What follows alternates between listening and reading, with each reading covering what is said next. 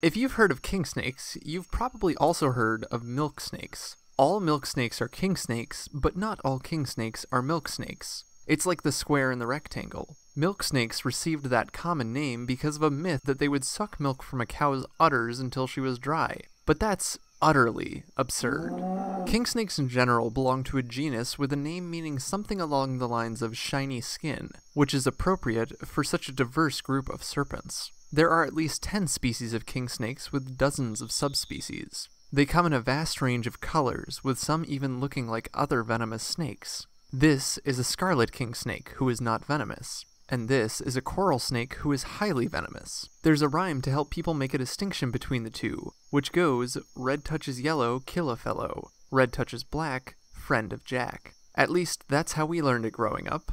Was it different for you? Though this rhyme is cute, it can also be misleading. There are banded snakes present in Mexico, such as the variable coral snake pictured here, who do not follow the rules of this rhyme. The best method to take when encountering snakes in the wild is to just leave them alone. They're working hard out there to keep rodent populations down. Unfortunately, snakes do have a bad rep, and people often mess with them when discovered. King snakes, especially because they can be misidentified as venomous, are often killed by ill-informed humans. The irony is that king snakes actually love to eat the very venomous snakes that people are trying to eradicate. In turn, those people are making it easier for the venomous snakes to survive by killing off the venomous snakes' competition. King snakes eat cottonmouths, copperheads, and rattlesnakes, along with rodents, lizards, eggs, birds, and more. This range of diet can be attributed to their wide range of distribution. King snakes are some of the most widespread snakes in North America, and they can be found from southern Canada all the way down into southern Ecuador. They inhabit prairies, woodlands, swamps, urban settings, mountainous regions, even islands. In fact, some of the island species are threatened with extinction because they're caught for the pet trade.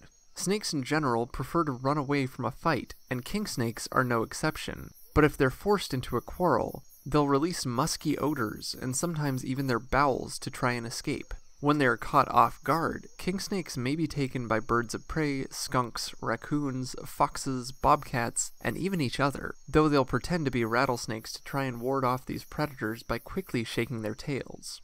In colder areas, king snakes hibernate in the winter. In spring, some species will mate in their hibernation dens before emerging, while others will emerge, and males will have fights over females. The winner gets the girl, and the female will lay approximately 10 eggs about 2 months later in a den or empty burrow. The eggs are left to incubate for about 2 months, and the babies are on their own from birth. Once they reach about half their adult size, which can be anywhere from 1 to more than 6 feet depending on the species, they'll be ready to have babies of their own. How long they can live in the wild is largely unknown, though in captivity they may enjoy upwards of 3 decades of life.